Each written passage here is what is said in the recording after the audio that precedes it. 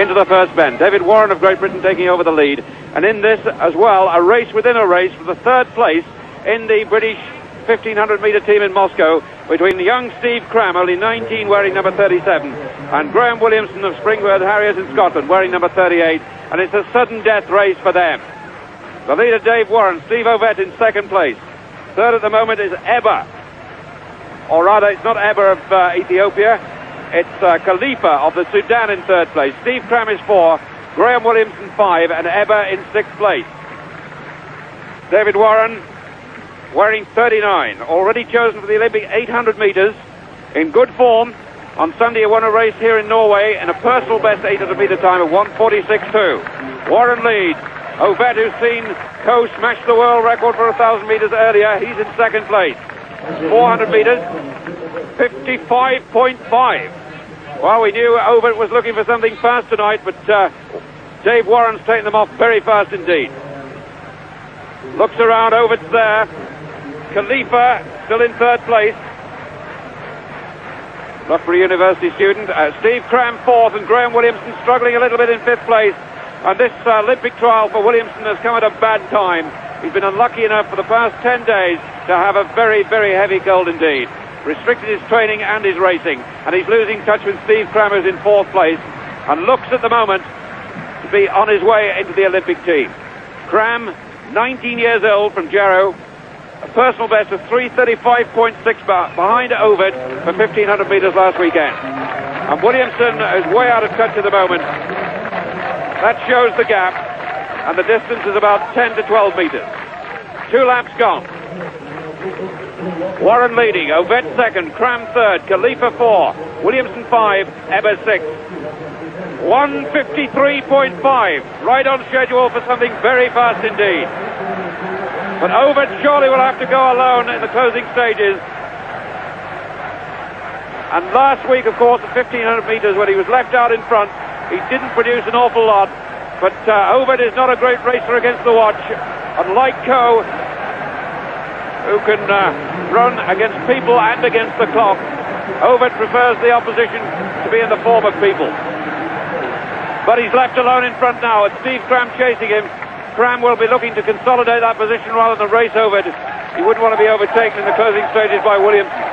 Ovett absolutely clear. 12 metres clear. Coming up to complete 3/4 of a mile. Ovett leads. Cram 2nd. Khalifa 3rd. Williamson 4. Ebba 5. The time at 3 laps. 2 minutes 51 seconds. The world record held by Sebastian Coe at 3:49, and it's in real danger. He needs a 58-second lap, and he's really showing an appetite for the battle now. Roared on by this mob of enthusiasts, nearly 30,000 of them. Cram in second place as Ovett majestically approaches the 200-metre mark. 200 to go, and he's right on schedule for the world record. Williamson has moved through to third place, but won't catch Cram, and it's Great Britain 1, 2, and 3. But Ovett is the master. But responding to this crowd.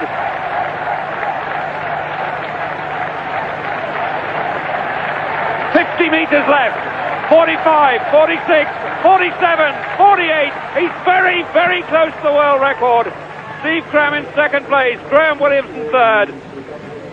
Well, Cram goes to Moscow. Williamson must wait, very unluckily, for another go in 4 years' time. But that is very, very close to the world record. We can't tell you what the time is.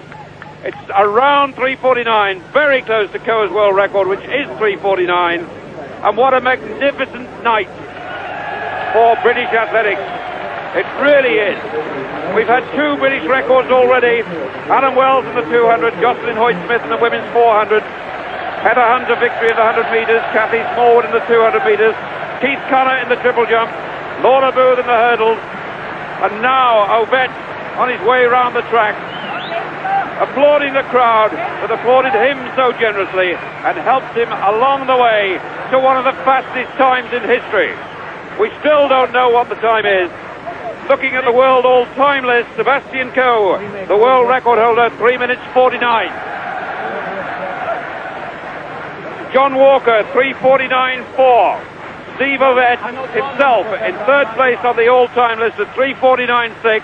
He's definitely improved on that. And dare I say it, on the unofficial watch, we've got him inside the world record, but we must still wait for the official timing. In this Bislett Stadium, where 35 world records have already been set over the years since 1972, it could be that we've seen another. There's a manual timing been passed up to us of 3 minutes 48.8. That does not count for world record purposes, but is inside the world record. Harry Wilson is coach there in the blue tracksuit top, has a word with Ovett. Andy Norman, who's with this British team over here and promotes so many meetings back at home, turns away from Ovett, who goes on his way, and still we must wait to see whether in fact Steve Ovett has cracked his first world record.